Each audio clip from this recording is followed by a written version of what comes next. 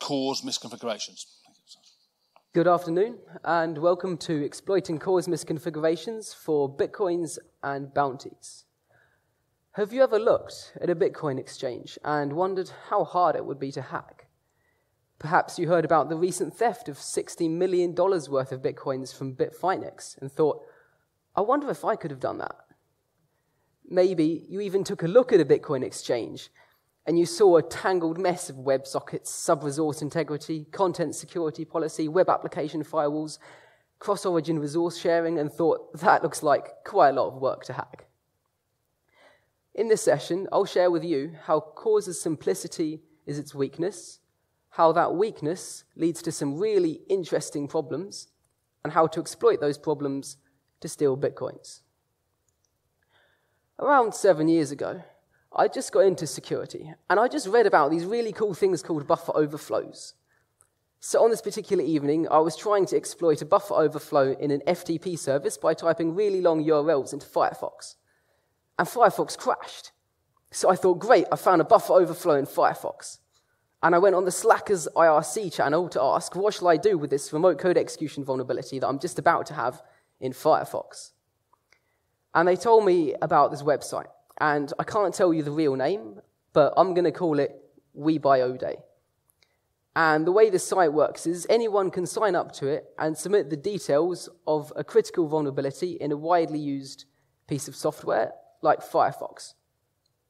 And their team of internal experts will evaluate this vulnerability, and if they like it, they'll make an offer to buy the intellectual property from you. And if you accept the offer, then they get it. If you reject the offer, or they don't make any offer, then they will act as though they'd never seen that vulnerability. So it's a system built on trust. You have to trust that the company will do what they say, but it was quite a widely respected company. So it seemed like it worked. And I tried to build an exploit for this buffer overflow. It turned out it wasn't. It was a denial of service. But anyway, I submitted it anyway. Why not? And while submitting it, I noticed that this website didn't have any cross-site request forgery tokens anywhere. And I thought, okay, that's a bit weird. Looks like I can trivially make a page which will change someone's email address and hijack their account and get me access to all their 0 dates. That's kind of cool. And then I thought, what shall I do with this vulnerability? I know what to do. I'll sell it to these guys. So I went, hey there, I found this vulnerability. It's not in a widely used piece of software, but it is in your website. And it can be used to hijack people's accounts. Would you prefer to buy this vulnerability from me? Or would you rather act like you never knew it even existed? And somewhat predictably, they ended up buying it from me. And at the time, I was pretty happy with that outcome. In effect, that was the first bug bounty that I ever got. But in retrospect, I have to wonder how a security company that's staffed by an internal team of security experts, where all the users are also security experts, that's full of easily sold intellectual property, can have a trivial cross-site request forgery vulnerability that's really easy to find and exploit. I think the only answer is that back in 2009, awareness of cross-site request forgery was just really poor. The vulnerabilities were there, they were easy to find, but nobody was looking for them. And what I'm going to show you today is that that's where CORS is at the moment. First, I'll talk very briefly about the fundamentals of CORS from a hacker's point of view, and I'll focus on various limitations that are in the CORS design and implementation, and the workarounds that real websites end up doing to handle these limitations. And then I'll look at what goes wrong with these workarounds and how we can use it to steal Bitcoins and hack various other sites. And then I'll look at some more esoteric issues and ways to exploit CORS that are a bit less obvious. And then I'll talk about various mitigations that browser vendors, specification authors, and developers can take, and take 5 minutes of questions. So, who here is already familiar with the basics of how CORS works? Okay, cool. Most of you. That's good. If you're not, this one slide is all you're going to get, so please pay attention. CORS is about what a website can make your web browser do. Say that you own Gmail, and you want to let users embed their Dropbox files. You can easily make the user's web browser send a request to Dropbox, and Dropbox will send the response, but the web browser won't let Gmail read the response from Dropbox, thanks to the same origin policy, which is like what underpins most web security. But say that Dropbox actually trusts Gmail and thinks they have a reasonably secure setup and wants to let Gmail embed their users' files.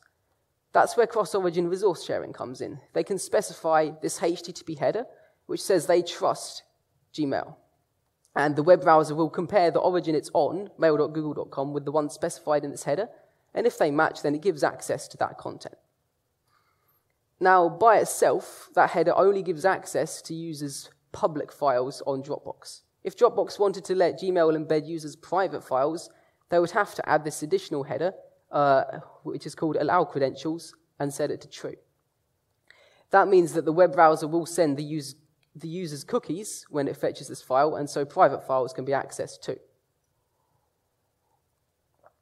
So that's the core concept of CORS. That's all a hacker really needs to know about the basics of how it works.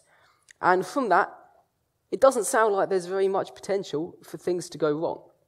And as long as Dropbox doesn't like typo that header, or Gmail doesn't get hacked, then it's not too bad. But what if Dropbox decide that Yahoo Mail also has a highly secure operation, and they want to trust Yahoo Mail too? You might think, from reading this specification, that Dropbox could specify a list of origins which they trust. But in practice, that doesn't work. You can only ever specify one origin. So what do you do if you want to trust multiple origins? Well, hold that thought. Also, what if you want to trust all subdomains of your site? You might know that CORS supports wildcards, but unfortunately, the only wildcard it supports is a star on its own. You can say you trust all origins, you can say you trust one specific origin, but you can't say, I trust all my subdomains, or something like that, which seems to be quite a common use case in real sites. Also, there's a special exception with the way that the wildcard is treated, which is if you use the wildcard in conjunction with the allow credentials header, web browsers will ignore the allow credentials header. This kind of makes sense because if you browse the web, you'll find random sites like developers.mozilla.org that inexplicably say they want to trust all their private data with every website on the internet. So this looks really scary, but in practice, it's not actually that bad. So what do you do if you want to trust multiple origins or all of your subdomains? You've only got one choice, which is to dynamically inspect the incoming origin header from the browser and decide if you trust it, and if you do trust it, reflect it back to the user. And making that flash is the only way I can do justice to how bad it is. It's bad because it's much more likely to be vulnerable. You've gone from a static, hard-coded value to something that's dynamically generated based on user input. But it's even worse than that because it's also, from what I can tell, much less likely to be discovered during a pen test. Because if you don't send any CORS headers when you're browsing, when you're doing a security audit, you won't see any CORS headers coming back from the site if it's doing dynamic generation. So you'll never realize the site even uses CORS. And I think as a result of that, you've got a whole bunch of sites where this security-critical functionality, based on parsing user-supplied URLs, hasn't even gone through a security audit. So when I say people's awareness of CORS is really poor in this year, everyone's heard of CORS, but I think a huge number of people haven't realized how widespread dynamic generation is, because if you don't look for it, you just won't find it. So I'm going to look at what goes wrong with a bunch of sites that I found in the wild. All of these sites have bug bounty programs, so you can be reasonably sure that these have already been fairly heavily tested by other people before me. Also, when I did this research, I was extremely lazy. I used a 4-line curl script, and I didn't bother registering or logging in to any of these sites. So all the vulnerabilities I'm going to talk about in this section, they're real vulnerabilities, and they're low-hanging fruit. They're easy to find. Okay, first off, The simplest thing that can go wrong when you dynamically generate the allow origin header is that you just reflect whatever origin header you get given, which is surprisingly common for such a crazy behavior. I very quickly found a Bitcoin exchange, which I sadly can't name, that had this behavior. So if we look at the top request, this says, "Hi, I'm skeletonscribe.net. Can I access this user's private key?" Their private API key, that is. And this exchange says, "Yeah, skeletonscribe.net, you sound trustworthy. Have this user's private API key." And that means with a tiny bit of trivial JavaScript, I can grab anyone's private API key. And once I've got this API key, I've got quite a few options. The first thing to do would probably be to disable notifications on the user's account. As Bitcoin exchanges have a history of being hacked horribly, modern ones are very keen to show how seriously they take security. And one of the ways they do that is by generating email notifications for practically every action. If you sign in, you get a notification. If you change any settings, you get a notification. And if you make any trades or whatever, you get a notification. But that's cool because the API key can be used to silently turn off all notifications. After that, well, I probably enable two-factor authentication on their account tied to my phone, which just means they can't log in, and sets me up nicely for the next stage, which is just to transfer all their Bitcoins to an address of my choice, or to use their account to place trades. Because this is a Bitcoin exchange, if I were to compromise a decent number of accounts with this, I could potentially pump up the value of an altcoin and that I'd bought in on previously, and thus indirectly generate myself money without leaving a massive audit trail. Although because this is Bitcoin, leaving a massive audit trail isn't too much of a problem. When I reported this vulnerability, it was patched in under 20 minutes in live, which is the fastest that I've ever seen a vulnerability patched.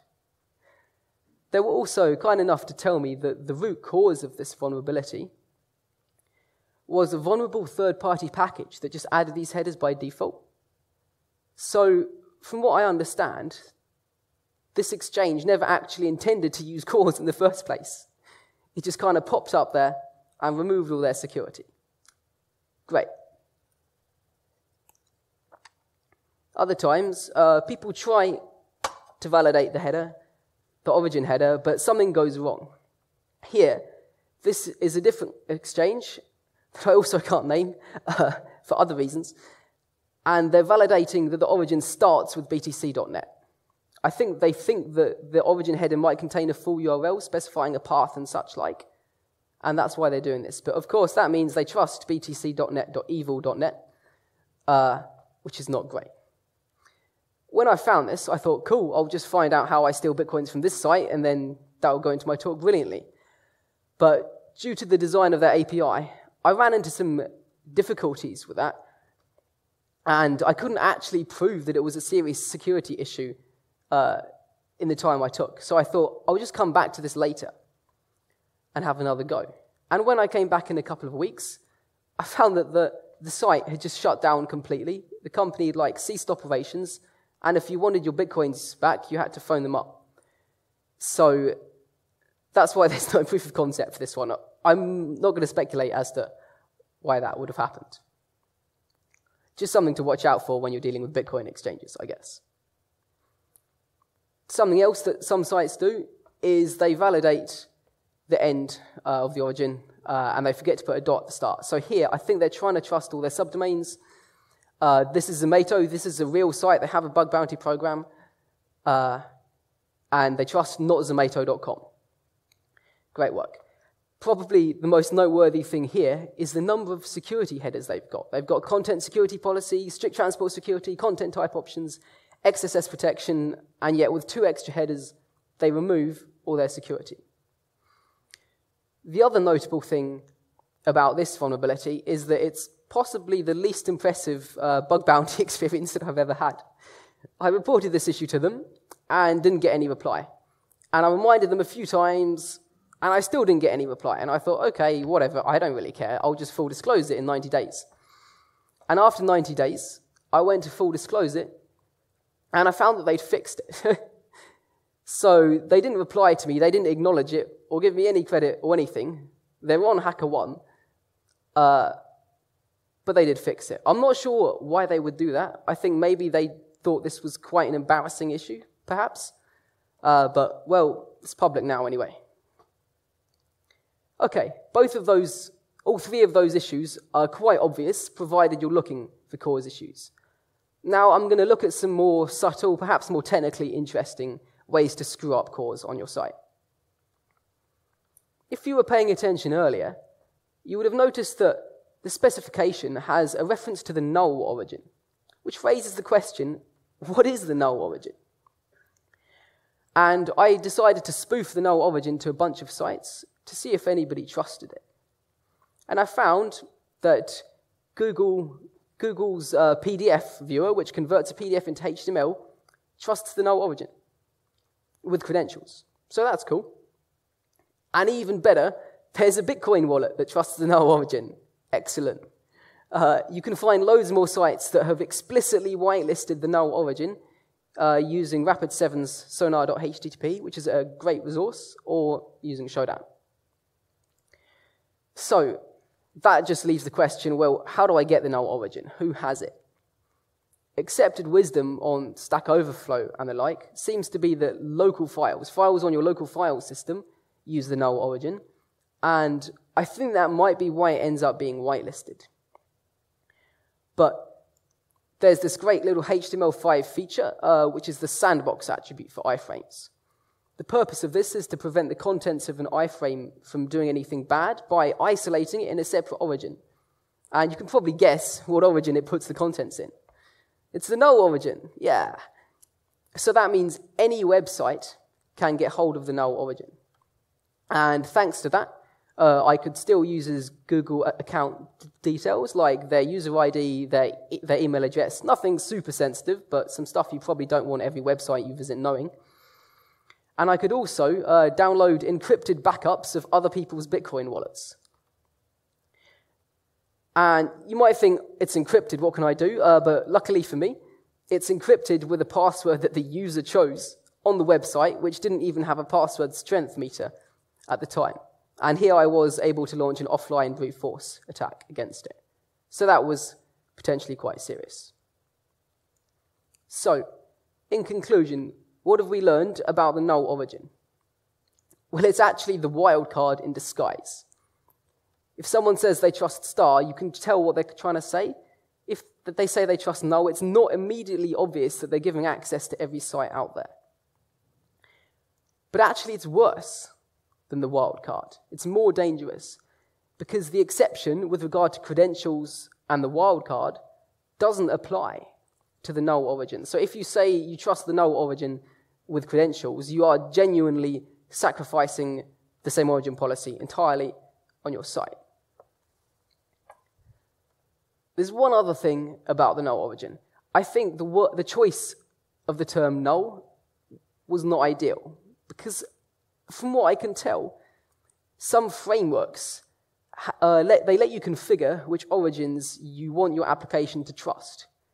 And if you don't bother to configure the value of this variable, then the programming language decides to output it as null. So you're trying to say, I don't trust any sites, and the end result is that you trust every site on the internet. Perhaps it should be renamed. Okay, let's look at a different, slightly subtle issue, which I'm going to live demo on Google Finance. Right, so here on Google Finance, we can see some share information related to my account, and if I was a hypothetically rich person, this share information might be really quite valuable. So let's see if the site is using CORS.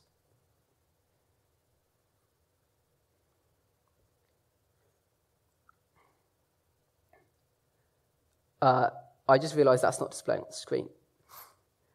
This won't take a second.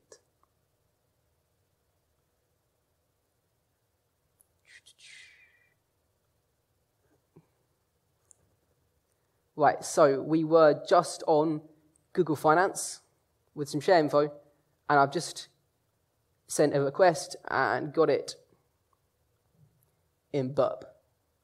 So I'm going to see if these guys support CORS. I'm just going to delete this token here because I can't guess the value of that, but it doesn't actually make any difference. Right, so first off, if you look at the headers you're getting back, there are no CORS headers there. So a tester that wasn't acutely aware of dynamic CORS generation might not realize the site supports CORS at all. But we're going to try an origin we think they're likely to trust, like google.com. Right? Google.com probably trusts google.com. And if we send that, then sure enough, we've got them trusting google.com with credentials. Fair enough, no security risk there. And we can try the obvious attacks of seeing if they're using starts with or ends with, but as you can see, we don't get the origin headers back. They're just not working. Also, if you try the null origin, then it causes an internal server error, but there's no actual vulnerability there. It's just kind of funny. But interestingly, they are trusting all their subdomains. So I can put anything .google.com. And that by itself isn't too bad, but they also don't validate the protocol. So here, https google.com is saying they trust http evil.google.com.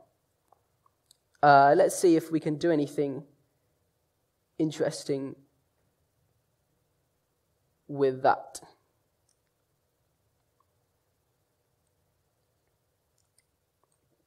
Okay, so say that I'm accessing Google Finance, so I've got some sensitive share info on there, and you're in a position to view and tamper with my network traffic. Maybe I'm using insecure Wi-Fi in a coffee shop. Maybe you've done BGP hijacking on my company's office. That's kind of fashionable at the moment. Or maybe you're just the NSA sitting on every network, tampering with everything. Anyway, if I access Google Finance directly, that's protected with HTTPS. It's pretty difficult for you to modify, view, or tamper with that content. But as soon as I load any site over HTTP, you can intercept that request and spoof whatever response you like.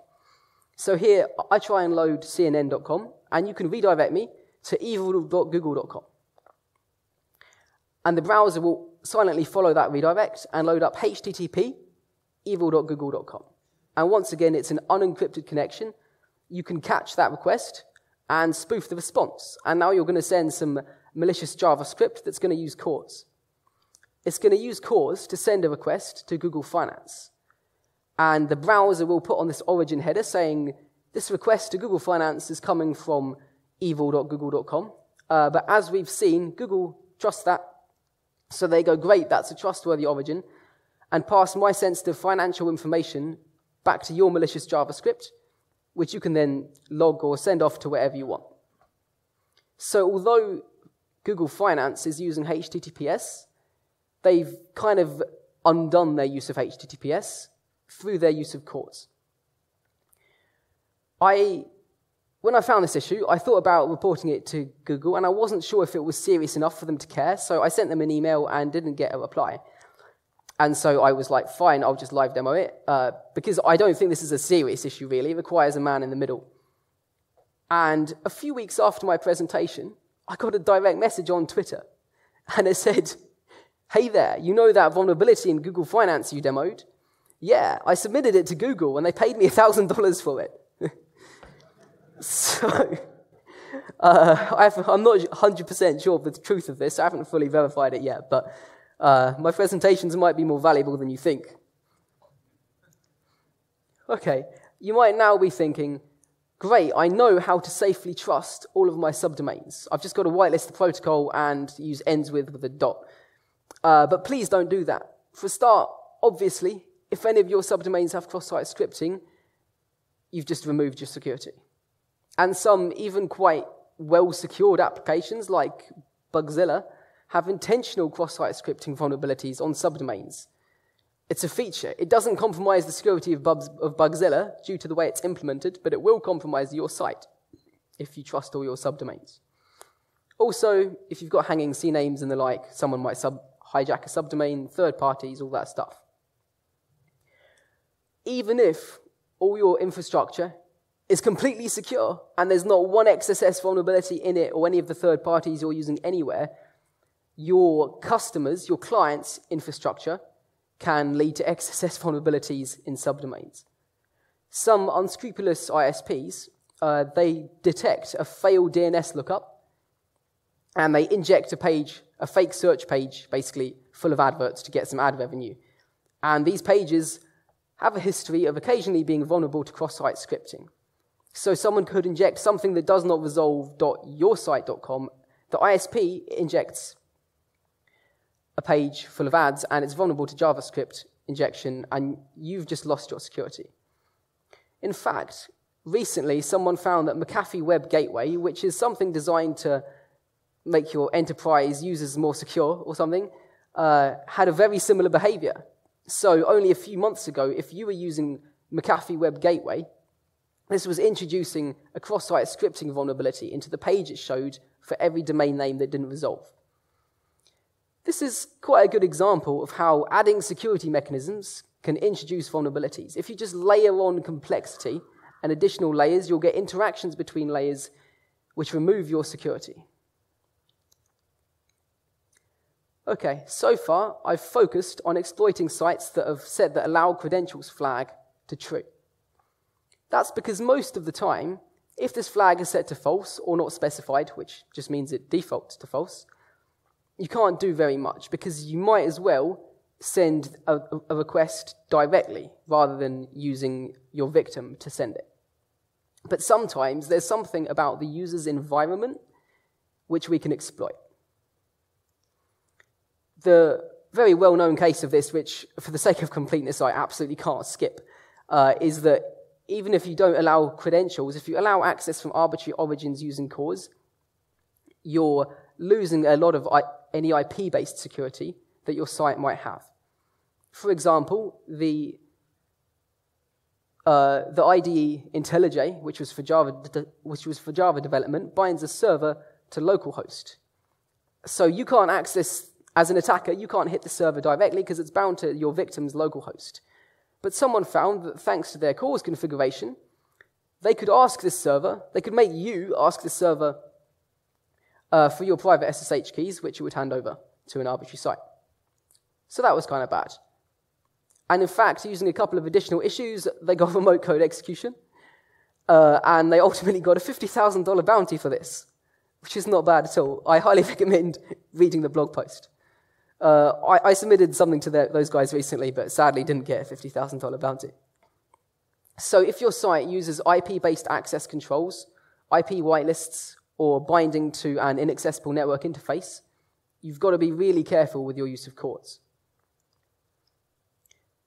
Now for some more exciting stuff. If you read the CORS specification, you'll find a section titled Implementation Considerations. And that's a code word for hackers. Please pay attention to this section. It says, if you dynamically generate the allow origin header, make sure you specify vary origin. If you don't, then something may go wrong.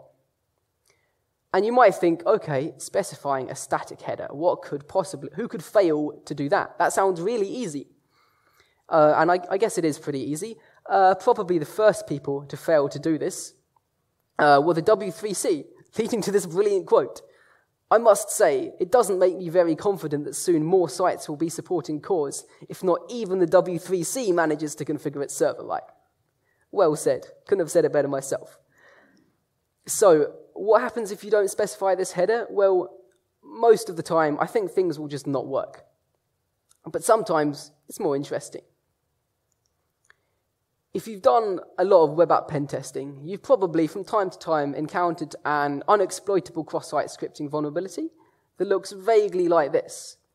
So here, the problem is that the user's input that's being reflected is coming in the X-user HTTP header, and there's no way to make someone's browser send that header cross-domain normally.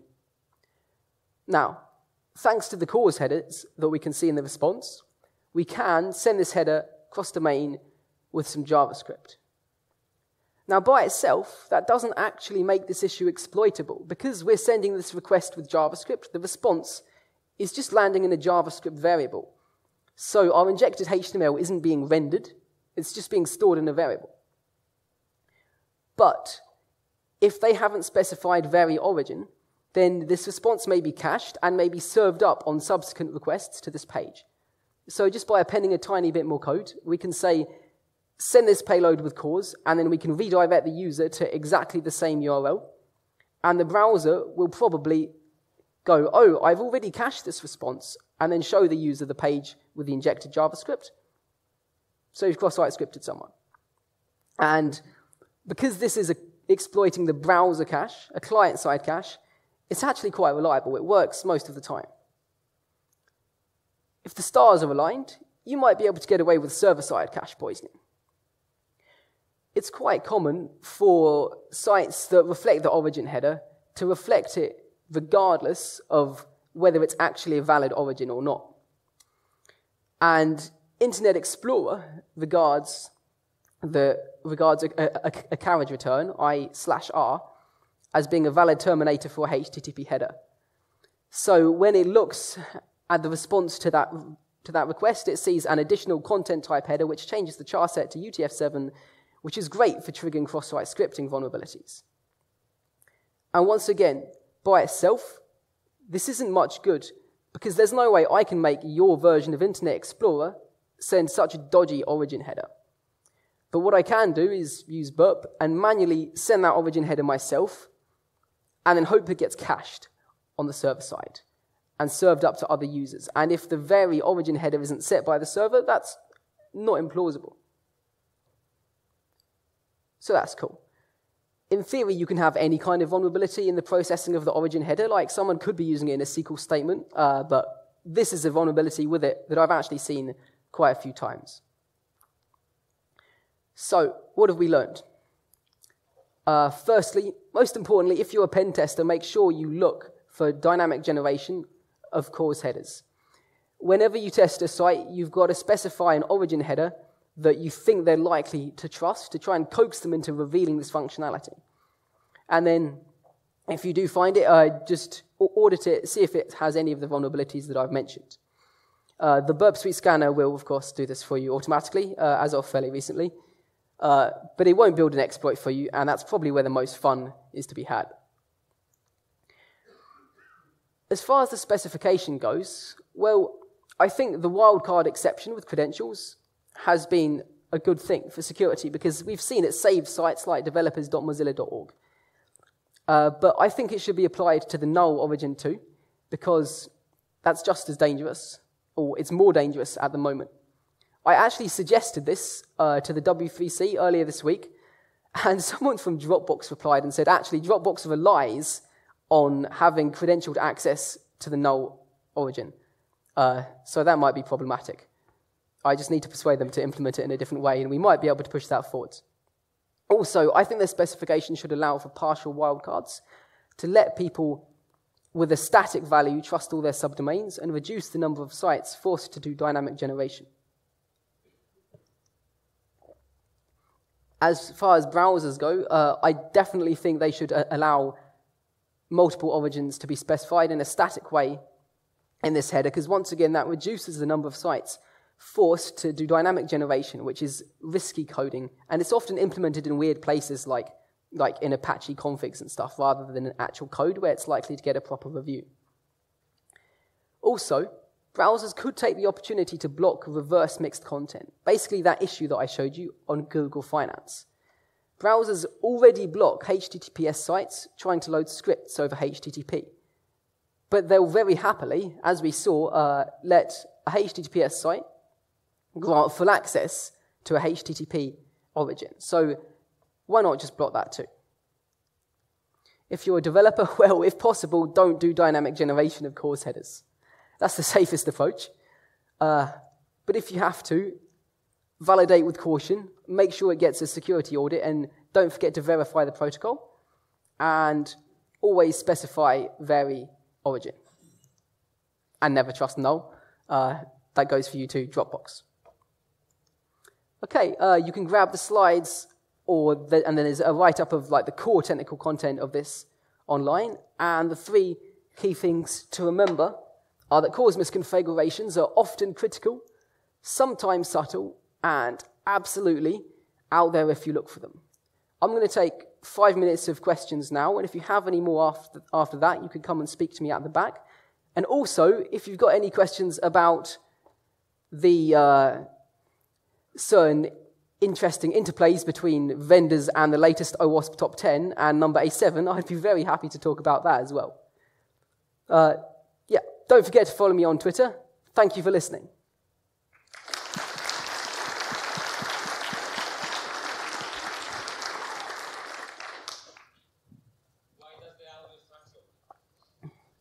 Sorry? Why did the audio suck so much during the whole presentation?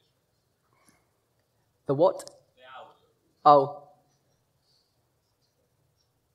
Maybe a question for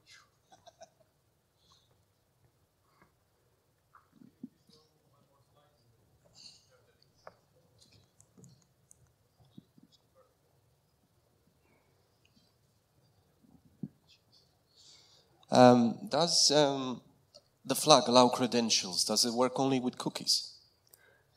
I think it allows basic auth. Basic auth. Too. Okay. But it won't allow, like your random X header that you've got some JavaScript sticking on, because that's not like a browser-handled credential. Okay. Okay, thanks.